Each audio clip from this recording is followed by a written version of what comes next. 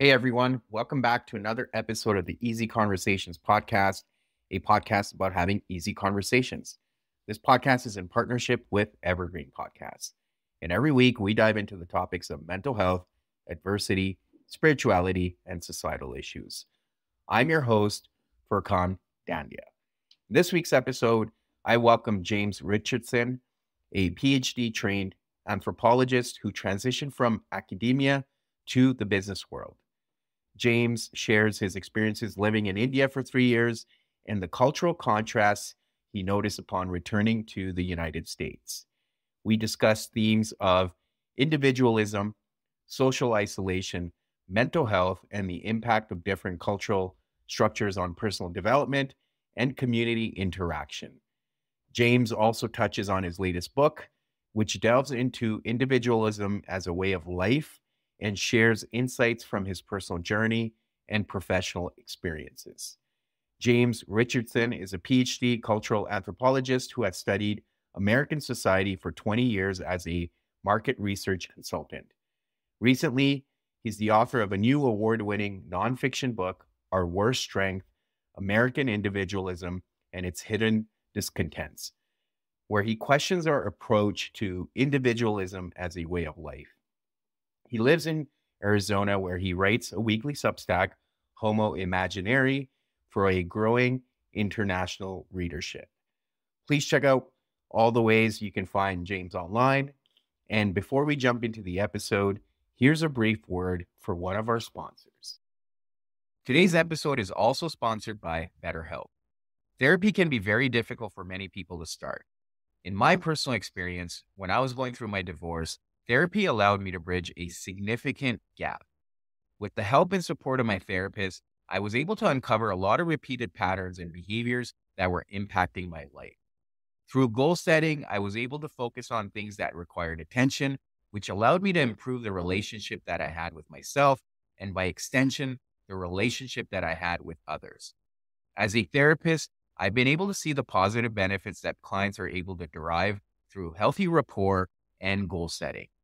BetterHelp allows a lot of flexibility where clients can schedule video sessions on the phone, or through messaging.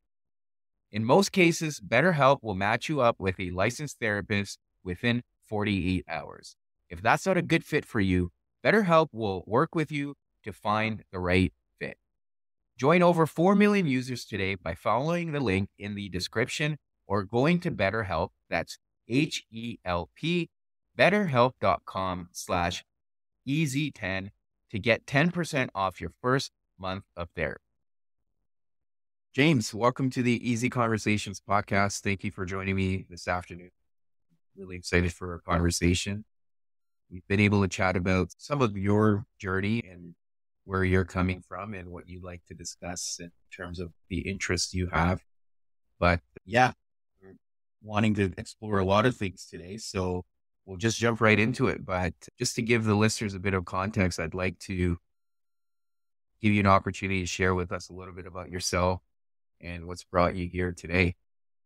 Thanks, Furkhan, for having me on the show. I am a PhD trained anthropologist. I left academia early and I entered the business world for the sake of salary. And I had a passion, I think, from a young age for that sort of led me to get my anthropology doctorate for understanding social life, the things that confuse me about social life specifically, which is a lot because I'm high functioning autistic. It took me a little longer than most to get socially fluent. And so I have a new book that is a lifelong project of exploring individualism as a way of life. And I lived in India for 3 years during my graduate research, and that helped. It helped me personally a lot. We can get into that, but I think it just helped provide this lifelong contrast that there's a totally other way of living. It's not better or worse, just very different.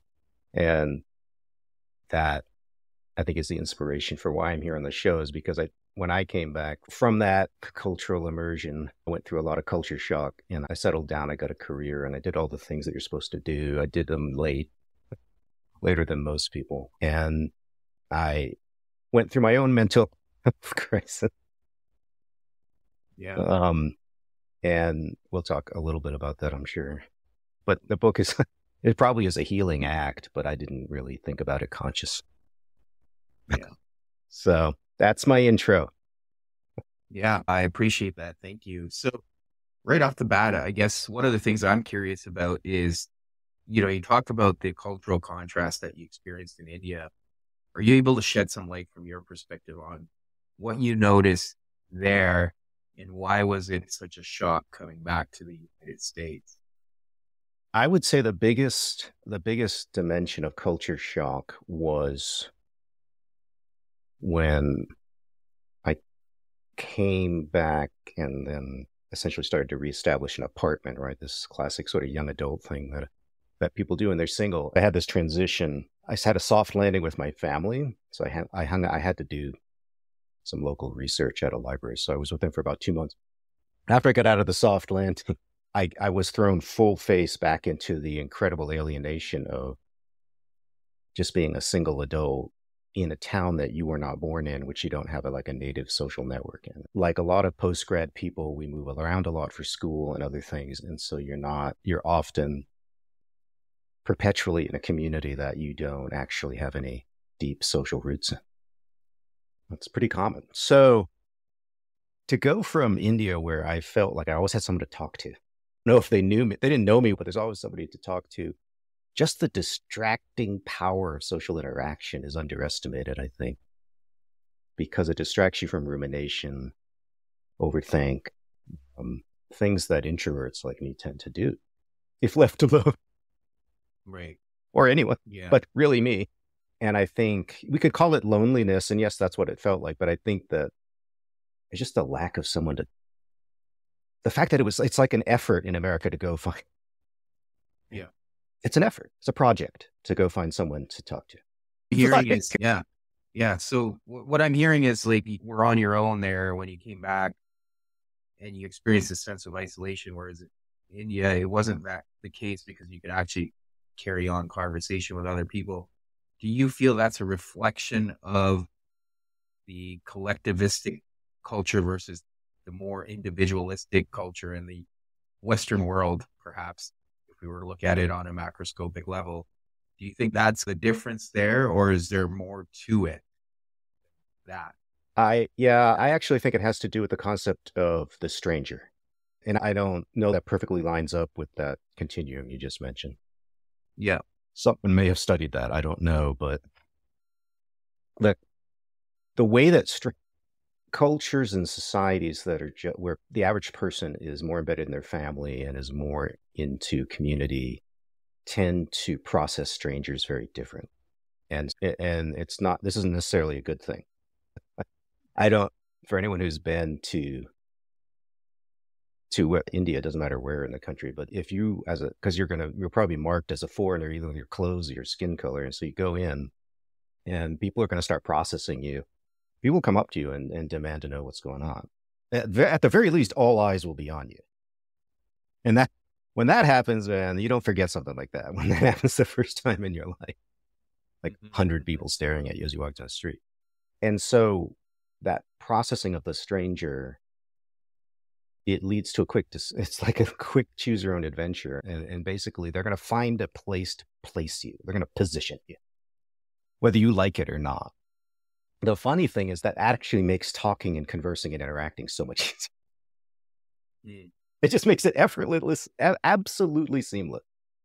Contrast what it was like coming back to the US and living as a single person, where, I mean, I think we're all tacitly aware of this. You could just wander around in circles all day and no one would say anything. You could just circle your apartment block like infinitely, and I don't think anyone would even notice you're doing something so weird, let alone actually say anything, unless you do something else that looks vaguely threatening. Non-Western cultures, not all of them, but most of them actually. It's not really about India. It has nothing to do with that. If you go into any rural community in the world, it's probably very similar, even in the US and Canada. But they're going to suck you in, and so they got to figure out who you are, what the deal is, and how you fit in. And that's the sign of a tighter community. They just want to understand how you fit in. In more hyper individualistic societies like ours, it's just we create we believe so much in the shield of extreme individual privacy that the public isn't allowed to really inquire what you're doing until you get super weird. Basically, it has to be threatening. Yeah. If you're walking around your block in circles, most people probably won't notice that because there aren't eyes on the street here. Now, if you walk up and you start trying to open everybody's car door, people might notice that. Right. Yeah. So what you're identifying is once you present yourself as a threat, that's when it becomes an issue. Now I'm wondering, and again, I can't really understand your lived experience, but I am curious to understand from your perspective, like being in India, obviously there's a lot of history with imperialism and colonialism, especially from the British Empire. So they do have a bit of a visceral reaction, from my understanding, when they see someone of your color. I'm wondering, did that factor in at times for you? And how was that an experience also? That increased the likelihood of them positioning me like a circus freak, basically. Yeah. The funny thing is it was mostly positive, overwhelmingly. Actually, and many people will tell you this, like when you embed in a community, generally you get treated like a VIP, despite colonialism. It's very ironic. Yeah. So to me, it was, once you get over the fact that everyone's staring at you all the time, when that just encourages you not to go anywhere. Yeah. You just hang out in your local hood.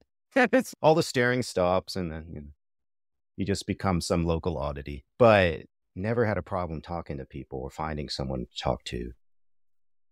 And I think that just the power of easy sort of chitty chat,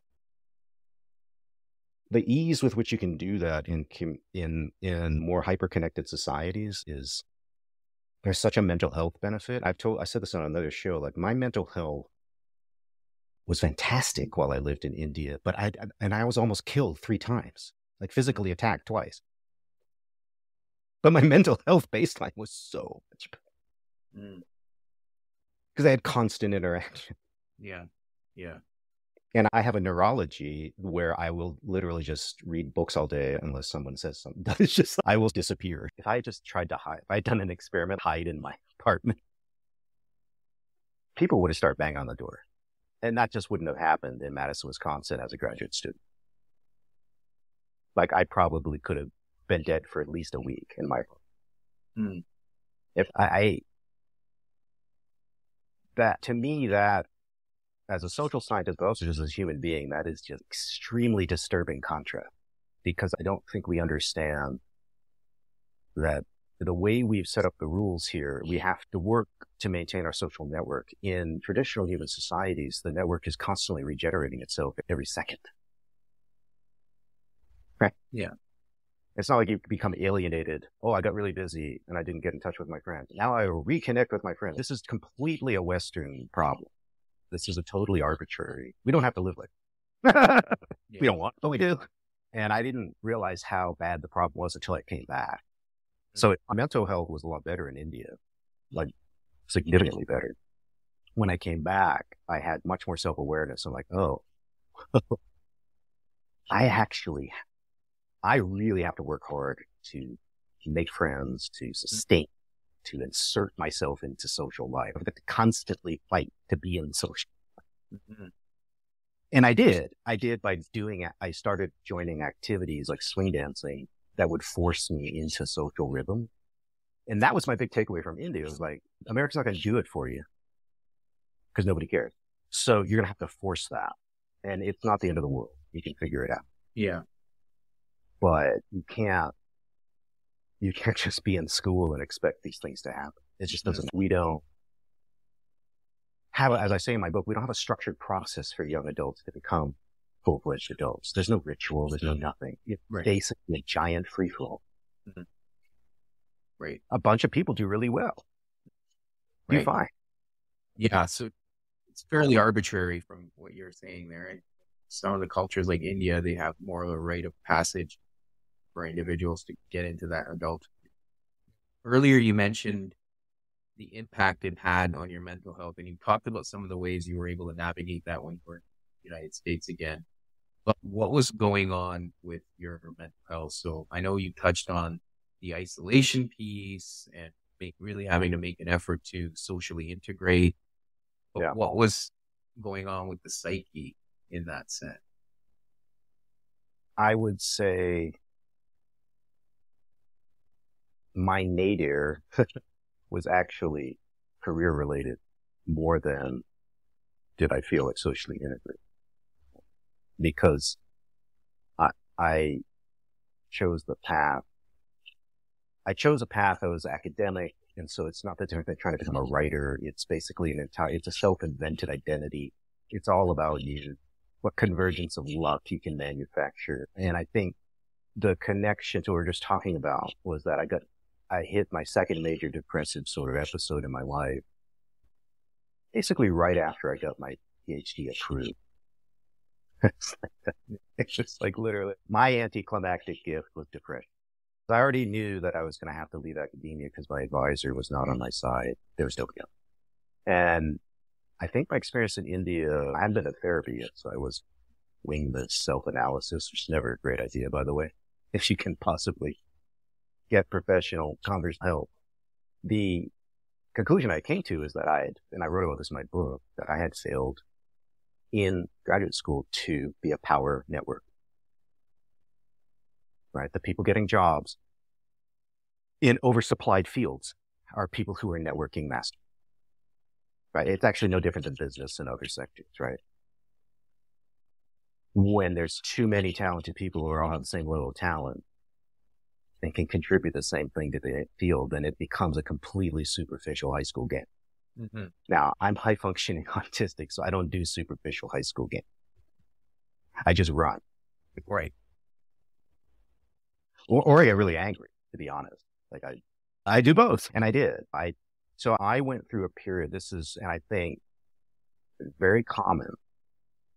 I mean, much more common than mental illness of a clinical nature, but just a classic depressive period where I had to grieve somehow dysfunctionally that I had to walk away from a career I had spent the last 15 years obsessing. And that I did not process the grief around that. I didn't recognize it as grief. I recognized the anger, and all I wanted to do was redirect the anger and get beyond that. Probably that was a healthy motive, but I never dealt with the grief. That affected me for the next 5 years as I tried to integrate into the business world, because everything became a comparison between this work I'm doing for corporate America versus what I could have been doing. Just constant, unhelpful. And that's what happens when you don't grieve a career loss. Is you're still back there. Half of you still back there trying to make it work, and the other half is badly adapting to the new reality. And you talk about something where there's no structured help in Western society. It's like probably the most critical one in terms of mental well-being is there is absolutely no new ritual for career employment. There's nothing. And yet this is happening to millions of people a year. That's what blows me away. Right. This is not some like weird case of PhD.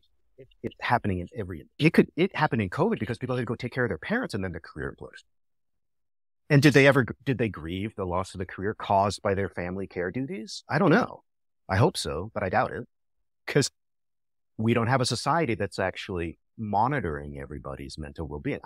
When I lived in India, I had people commenting on my mood all the time. And my mood as an American and someone who's autistic, it's very roller coaster. So I can be difficult to live with and be around even here, but they would tell me.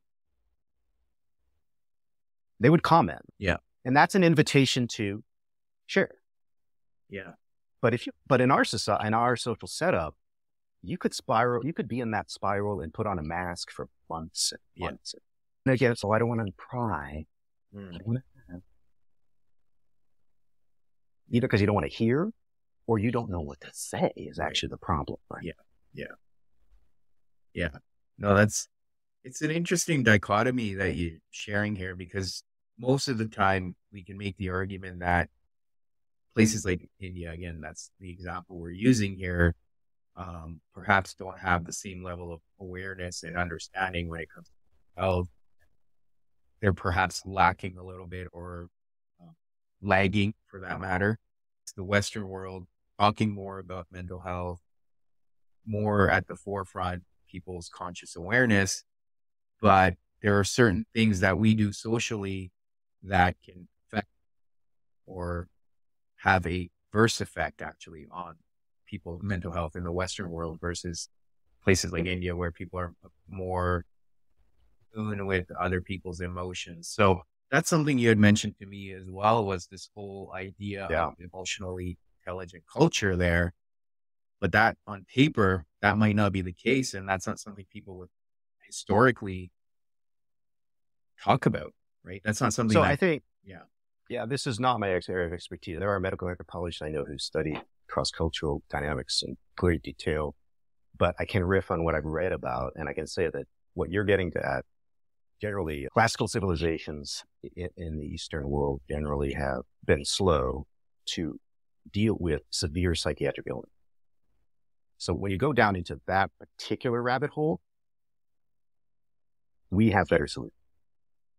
Most of them are pharmacological. We're talking about, I have an aunt who's bipolar, so I have some exposure to what, those are very rare illnesses, right? Like what I just described to you, which is career loss grief, that's essentially a mass phenomenon in a way. It's going to happen to more than half the population in their working life. Something's really bad in their careers going to happen.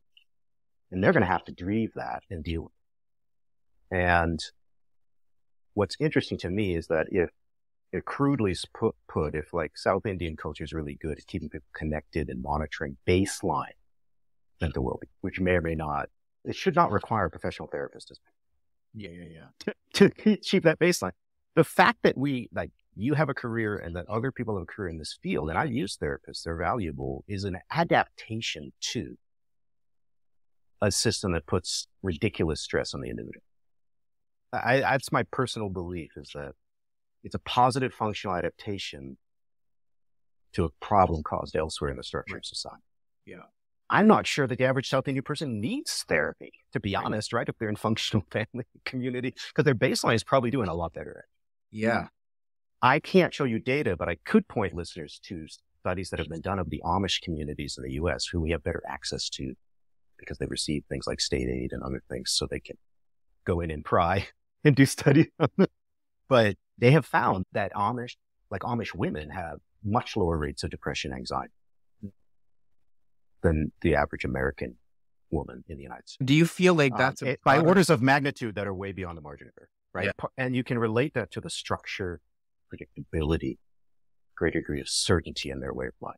And I guess my follow-up question is, do you feel that's a product of the simplicity of life too, right? Because you can argue in the more rural areas, we tend to have a bit more stress, right? More work. We tend to work more hours. We've got more bills, more materialistic things that are stress-inducing. So I wonder how much of that is a product of the lifestyles we tend to live as well. Yeah, and when I did the 7th chapter of my book, it may actually not be that interesting to most of my readers. I have no way to survey them yet, but it was one of the most interesting for me to write, because I did a social history of household expenditure. There's a wonderful document that Congress put together comparing data from 1900 and 2021. And so when you look at what people are spending on and how baseline expenditure of housing has gone up, when you adjust for inflation and households, the per capita spending on housing has gone up in 120 years. The food expenditure has gone down. But then we've added things like insurance. Didn't even exist. That wasn't even a line item, right? So our lifestyle is more expensive, even for the most struggling working class person. It's more expensive to sustain what we think of as normal. That to me is a classic anthropological case of what in sports, they'd call it an unforced error. You don't have to do that. You don't have to make these assumptions, right? Your suffering is caused by assumptions that you are making about how to live. And to your point, the urban people live in a mediaverse, which is basically just drowning them in alternative choice, which to the human mind, humans are wired to make hierarchical comparison. So it's not an innocent thing to flood your screens with alternative lifestyle choices. Your brain, whether you're aware of it or not, is going to start to say, that's better or worse than how I live now. That's a better or worse activity. I should add that activity. Or I'm better than that person doing that activity. Everything becomes hierarchical imperative, and that's exhausting. It is cognitively exhausting. And I've noticed just as smartphones, because I was on smartphone super early, because my old boss he bought some first gen iPhones and gave. So I got sucked into this screen garbage really fast. And it was amazing to me how much more choice was presented on a daily basis. Right. Didn't ask for it. Don't care really. But see, the problem is it doesn't matter if you care. It's there. Yeah. And it's just, and we're trained and we're sucked into video. Mm-hmm. I think that's a human thing. Video is so much more powerful a distracting force. But that choice issue becomes important because if you live in a society that's not constantly presenting you a lot of choice, your decision flow during the day, there's a lot fewer decisions you're making. You're not shutting out as much noise. A related story, there was a kid I was friends with in the community in South India I lived with who had basically come from the village, was doing this classic thing that you do when you're trying to get out of rural poverty, which, again, poverty is relatively defined to an urban standard. You got to take that with a grain of salt. Like, this is not a guy who was starving, right? Not a malnourished tribal person in the mountains of India. He was stable. There was a family. They had land. There was a life. He wanted to become something, what he thought was superior, make more money by coming to urban India in the city where I was living and have a go at it. And it was a complete disaster. And in India, because I think it's actually worse than here, but there's no way for me to quantify it, but I suspect it's worse. I think there's a deeper shame about the individual going into the city and failing there. And so the depth and expansiveness of the lies were unbelievable. And at first I thought these people were like sociopaths. And I know this is actually a cultural reaction to the failure because their family probably isn't rooting for them. Someone in the family. The I told you so crap. Yeah. Whatever it is, there was just an inability to deal with reality that this is not working out. And I think I did hear stories of people who just go back. And that never gets written about in the Indian press, the Indian media. Nobody's studying. People go and say, you know what? It wasn't so bad. Again, I'm not talking about malnourished, low-caste Dalits or people like that who are actually being abused. I'm talking about probably people from the landowning caste who going into the city trying to make a better life for themselves. They find it wasn't that bad, right? Because if they're actually able to dance between two extreme worlds that most Americans don't have access, they can't do that with one bus ride. They just don't.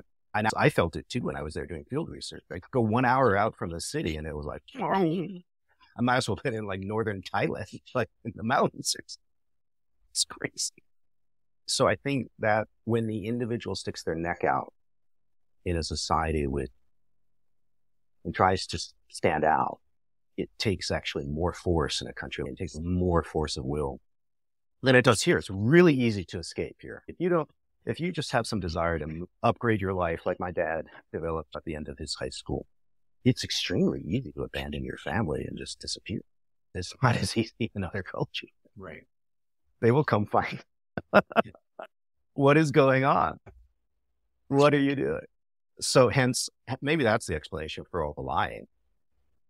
Because you got to keep them from, there's all this surveillance, right? Like, how you doing?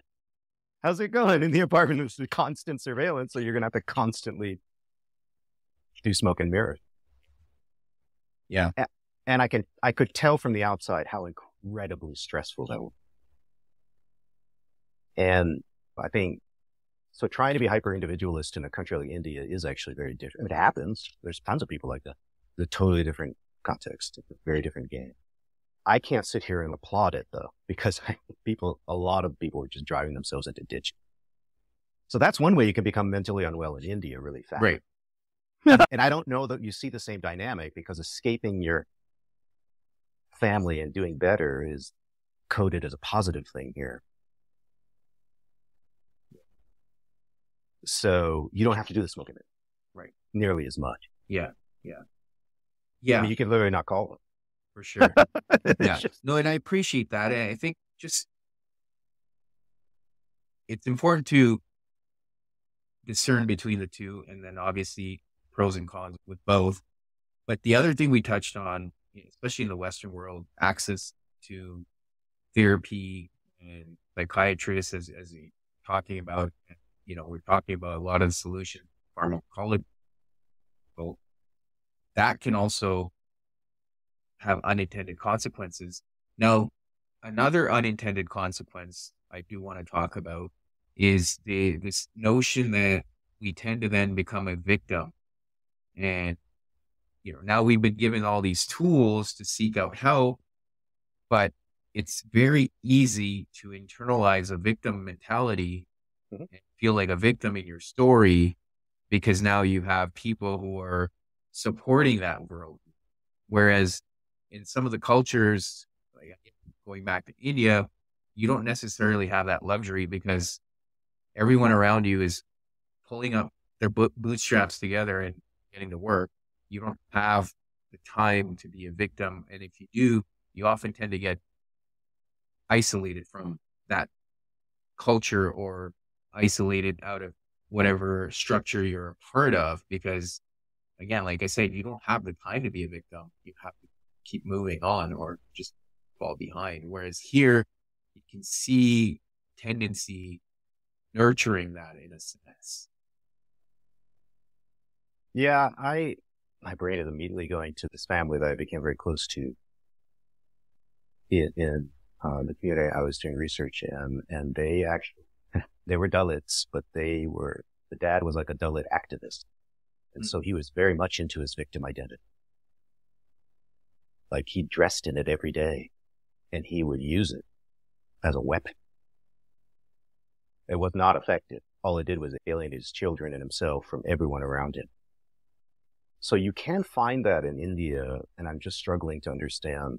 It just never occurred to me to compare. And I think the answer may be very simple, is that if your path to social mobility in India is based on trying to engage in a victim identity-led fight, actually the landlords of your natal village in your head or a city, this is a dysfunction that's very Indian. Right. Because the guy's not even there. He got out. Yeah. No, to an objective social scientist, says, my God, you're actually not doing that bad. But it's not for me to judge whether someone has been victimized. Have you been victimized? So when I was working with that family, I could sense both sides of the critique. Like, he was basically a whiner. He was the local whiner. But I saw it a little differently. I saw him having a dysfunctional reaction to various classic social forces, right? He had been brought into the city, but he was never going to go anywhere as a Dublin. He had his little government job, but that was never going to turn into anything else. Right. I think to him, the city was a place where he could get the government job, government pension, and then suddenly, I think he had a fantasy that this hell from the village would just disappear. No, it just reproduces so differently in city. In a way, he was a really angry guy who didn't know how to grieve his issue. But his issue was very urban and modern. And so so I agree with you that getting trapped in a victim mentality, I don't care what social position you're coming from, if you actually get trapped in that and you're only processing the world from the perspective of what has been done to me, you're actually just living in the past, right? So you can't actually you can't put a plant. Yeah. However, there are, people from really what I would say abused and stigmatized subcultures, which is part of my specialization in social science. The average person doesn't have a role model of someone who's gotten past. So I can't from the outside judge them for being a victim, whatever, I don't know the term, but being obsessed with their victim identity. I don't feel like I can judge those people because they've never had a role. When I've had setbacks in my life, I've had a role model and I've heard the stories, right? And I think that so easy to underestimate. I would imagine, especially as a clinician, if you're working with people who are coming from those backgrounds. If they don't have a role model, this becomes a much more challenging clinical task to actually talk them into hope. Yeah. Because why should they have any hope? Yeah. Statistically, show me the numbers. Yeah. But whereas it's easier for me to convert from basically whining to hope. And I think it's a natural response. Yeah. Because playing the pitiable victim for a very short period of time is an ancient human way to invoke the community. It's a cry for the community to come in. So I don't have a problem with that. I think what we're talking about is when it just becomes it becomes your lifestyle. And my therapeutic breakthrough was related to that. It's not very impressive from a victimization standpoint, but it doesn't really matter for the individual. But you have to get past your own BS. And so for me, it was the inability to grieve the abandonment of the academic career. Yeah. And that took me, I had to get that up to the surface and just deal with it and deal with some other weaknesses that I have had as a person and still have, which is related to social skills. I had to take that as a serious challenge. I couldn't be 32 and pretend that social skills deficits are not my problem. Sorry, Right. not my problem. Yeah. I know that sounds ridiculous to some listeners, but this is the alienation that they're allowed to get to 32 without taking that seriously. Is the point of my book, right? Is that you can create this little lifestyle bubble for yourself and just avoid all sorts of things other people consider normal. Mm-hmm. And that can drive you into a real dip. Yeah. And people won't intervene because they don't know. Right. When I was corrected all the time behaviorally in India, and as an American, it really pissed me off in the beginning. Yeah. I was just like, you don't even know me. Don't comment on my personality. Go away. Right. And it wasn't really actually a personal thing. This is what a communal society in a functioning neighborhood, so it does. Mm-hmm. Do you feel like that serves a purpose in building resiliency? Because if Yes. people don't give you that immediate feedback, you tend to develop blind spots. And Yep. yeah, in fact, you become very rigid in your blind spots. And then the second you realize that maybe you're doing something wrong or something doesn't go your way as an adult, you don't have the resilience or the ability or the openness actually to be able to incorporate that feedback the world is offering. Whereas that direct feedback perhaps can help you shape yourself earlier. Now, again, it depends on your temperament and your personality, Right. and your ability to accept that feedback. But at some point, if it happens often enough, especially in that cultural standpoint, then the choice is yours, right? Like either you want to fit in or you want to be isolated. And then that's conscious choice you're also making. Yeah, I think related to what you're saying, I've always felt, and I've experienced it myself, I think in America, especially, perhaps Canada as well, there is a real hard time. Urban people have a hard time distinguishing personal feedback and group. I don't know that we actually can figure it out. Right. And the way that we interact with each other actually works against getting to, and we don't have rituals to do. So my favorite punching bag here is the one-on-one performance. And I've had them. I didn't just read about it. And as a social scientist, I would go through it and I'm like, this is so bizarre. Right? It's like some of this stuff, as you're getting the feedback, it's why didn't you just come into my office and talk? But why did you wait till? That was first thought. Second thought was, you're claiming in front of me that there's all these people, like in my case, who didn't want to work with me because they found my personality too difficult. But they as a group didn't come in and talk. Apparently that's anathema. I guess we don't. Yeah. But you know what? Properly structured, that would have been highly effective. But see, we don't do that. In an individualistic society, every problem is turned into an individual level problem. I guess the problem started with you and the solution is with you. Right. And I think the problem with a lot of the debate around victimhood, and I wrote a Substack piece on this, is that the problem with the victim identity is that the solution to whatever got you there emotionally has nothing to do with the victim perpetrator axis. That has to be grieved and moved beyond. Then you can step to the right or left and work on personal transformation, whatever it is, so that you can better adapt to the world that basically just screwed you. You don't have to deny that there are external forces. You can't sit there and wallow in it. Yeah. And then just sit there and whine. Yeah. But the problem is that people don't actually grieve. And so what they're doing is they're fighting with the perpetrator as they try to adapt and find a solution. That's where you get, like the guy in India talked about, who's just, every problem in his life is because he's untouchable. Right. Yeah. Even though most of his problems were self-created. Yeah. Do you feel like the social structure then also plays a role in enabling that victim mentality, because you and I also chatted about affirmative action, right? So I feel affirmative action falls into this and the role that plays in enabling some of these behaviors or the mindset around being a victim. Yeah, I find what's happened to that movement to be tragic, and some of it was foreseeable. I think when I was at Harvard, which is perfect, in the early 90s, it was a perfect laboratory to see what traditional affirmative action was yielding at elite colleges. And what I found was that it was really good at getting highly privileged folks from minority backgrounds access to superior education. Right. Which was, quite honestly, historically relegated to Boston Brahmins and the like. The people, in other words, the people I was meeting at Harvard campus who were from disadvantaged minority groups actually were not socially disadvantaged people. So they did well. It was like they got a lot out of it. They milked it. It was very useful for them. But I don't know that their social advantage changed much by going to Harvard. Yeah.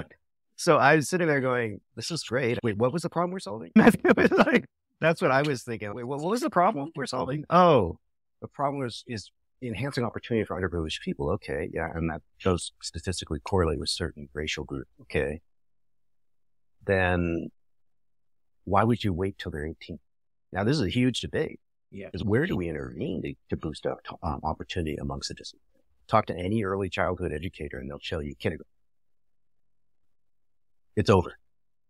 Most of class mobility is determined by what's going on at that age. That's the reality. There are people who, like my dad, who pull it out of their behind because they're super high aberrant IQ. So that's also not an interesting case. So we've got a system where the high IQ from disadvantaged backgrounds, whether you're black or white, probably will find a way. Right. And that's distracted us from the fact that we're not actually spreading the opportunities properly. And we're actually waiting to do it at college. It's a very elitist view that you would solve the problem at college. So what totally I'm hearing, misses the point. What I'm hearing from you is that at that point, it's too late. Yeah, you're not reaching underprivileged people. Right. You aren't. They may be African-American, but they're not. And that's not what I saw. Yeah. But then that goes to the debate of equal opportunity versus quality of outcome, essentially. Yeah. And I think no one wants to have that debate openly, but that's really what people are still talking past each other all the time. Right. And I don't think most Americans don't want to live in a society forcing equality of outcome because that is a hard socialist state. Right. I don't think most people really want to sign up. And equality of opportunity, I think most people are on board with it.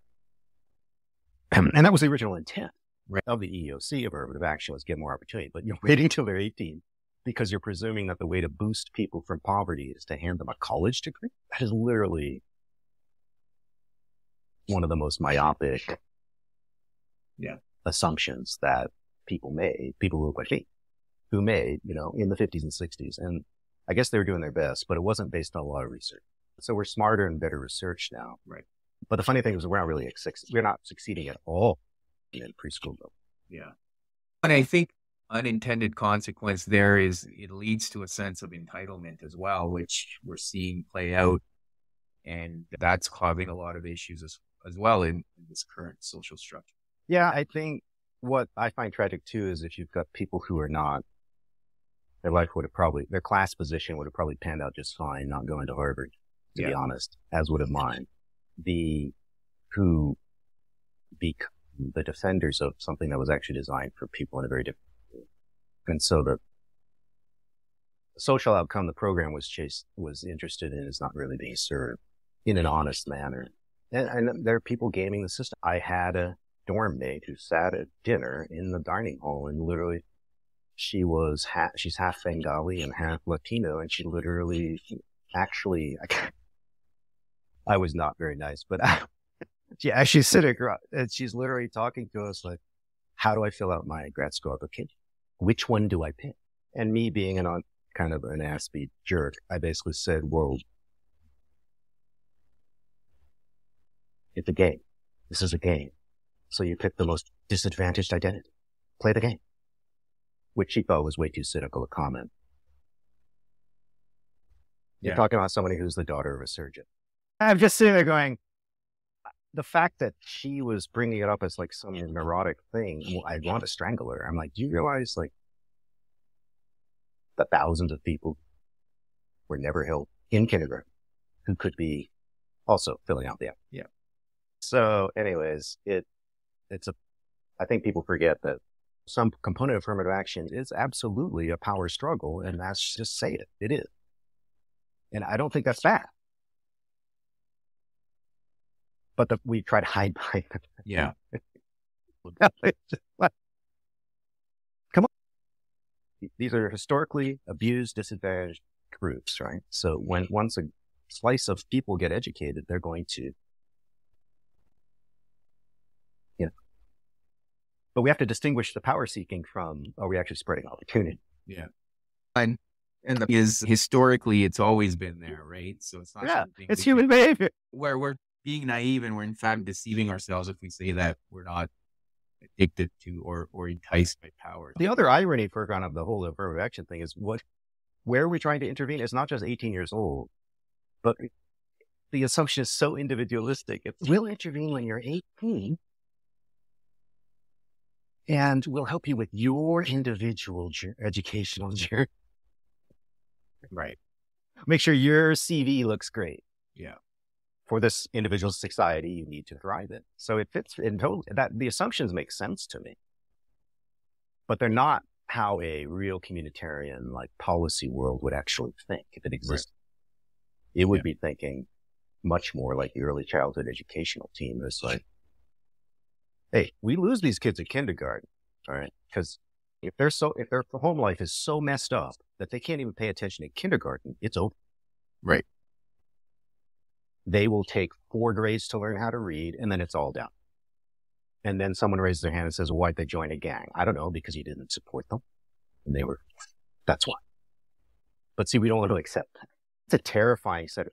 That really terrifies people to admit the level of neglect we allow to go on in these communities. So it's a lot easier to focus over here. College applications, let's help people there. Except that can be game. Mm-hmm.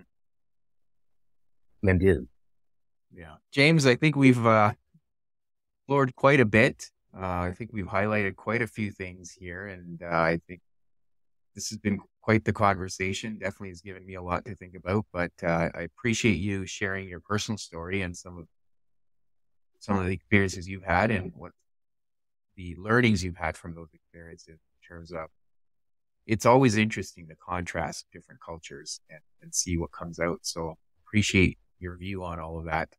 Now, for listeners that want to find your work, I know you've referred to your book and your Substack, but what are some ways they can find all of that? If you go to jamesrichardson.substack.com, that's the landing page for my publication. That's an easy place if you want more essays that I write. I write them every week. Easy snack size consumption. If you really want to ruin a weekend, you can buy this 480-page monster here, in which you will be given a grand cultural tour of how individualism works in everyday life. That's on Amazon. Okay. Our worst strength. Type it into the search bar. It will pop up. Perfect. Put all of that in the show notes. But thanks again, James. This was a great conversation. Appreciate you coming on. Thanks for having me. Thank you for checking out this episode with James. As always, please subscribe to the podcast on Apple, Spotify, or YouTube. That's the best and easiest way to support this podcast. And on Apple and Spotify, you can leave up to a 5-star review. These reviews are appreciated and really help us improve the quality of the show. You can also check out the sponsors in the description and evergreenpodcast.com for their network of podcasts, including Easy Conversations. And finally, please subscribe to the Easy Reflections newsletter, a zero-cost newsletter that goes out weekly, where I talk about different mental health topics and provide practical insights and tips for the reader. Thank you again, and until next time.